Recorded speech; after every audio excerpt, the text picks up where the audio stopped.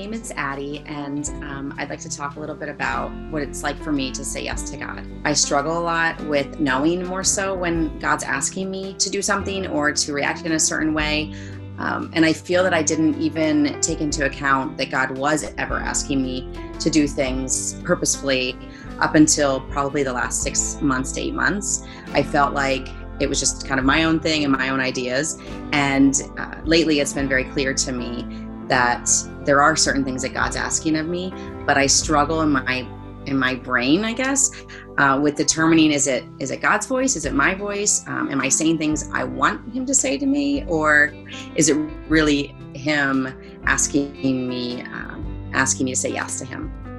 Where do you think God led you first? Where was his first ask, if you will?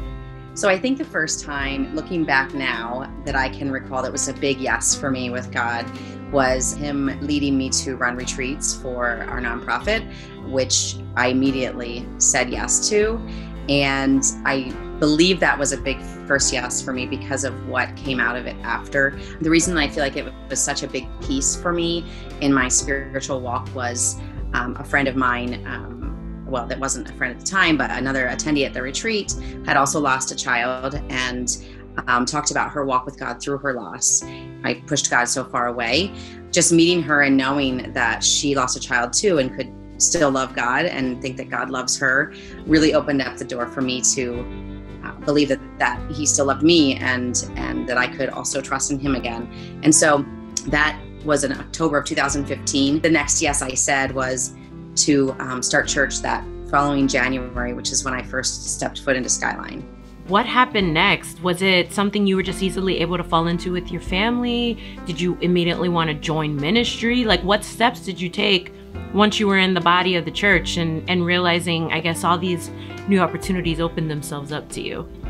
So once I started Skyline, I did just that. I just attended church. I was very backward and awkward and shy and wasn't really fully, I guess, saying yes at that point. I was just showing up and was just trying to let, the messages and the worship work through me and see what that would look like.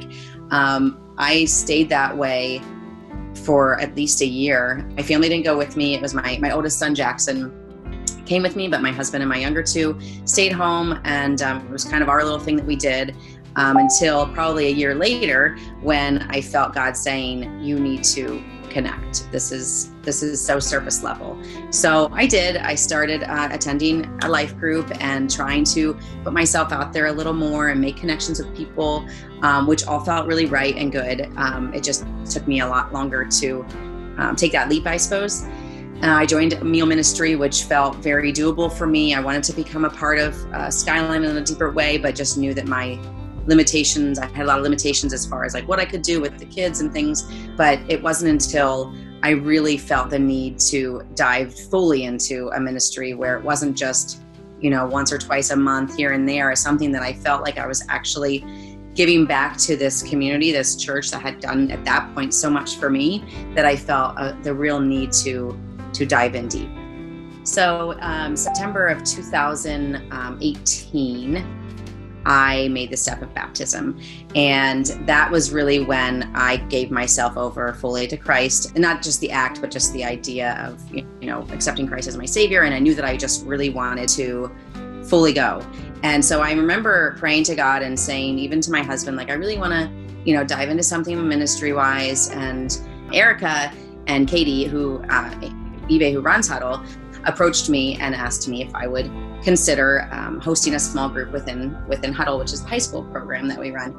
And I was fully honored, but also like completely shocked. I had just taken my step of baptism, and I feel and felt not nearly as knowledgeable as I should be to lead these young women towards Christ. So I didn't answer right away. I kind of thought about what it would look like for our family and me, and that was when I realized that God was using those women as vessels to have me say yes. What was it like jumping into working with high schoolers? Like, that's not just the ministry people say, oh yeah, that's totally where I'm supposed to go.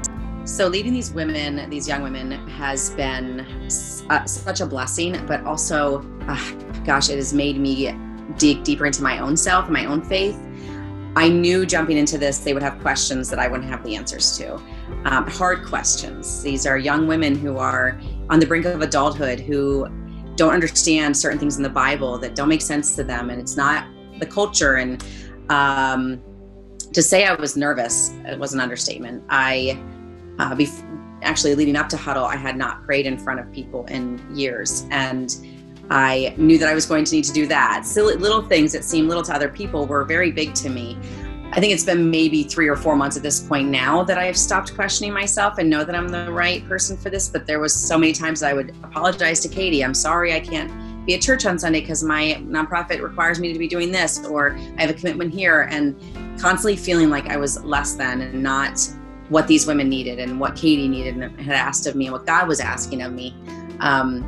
But thankfully, through her encouragements, it just became very clear to me that though I'm not as biblically knowledgeable as I'd love to be, and I'm constantly working on that, these young women appreciate that and understand that, and I just can only hope that they feel as blessed by our connection as I do, because I feel it is a definite best yes for me.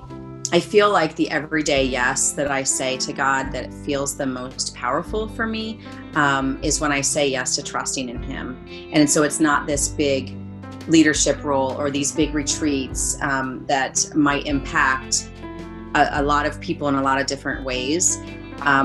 For me, it's such a calming feeling to say, yes, God, I trust you, and I know that you've got this. And I think a lot of women, I hate to put us all in this category, love to be in control of things and feel safe when we're in control of things. And I never, ever thought that letting go of that control and saying yes to God and giving it to someone else, giving it to God, giving it to Him, would feel freeing and peaceful and calming, but it 1000% does.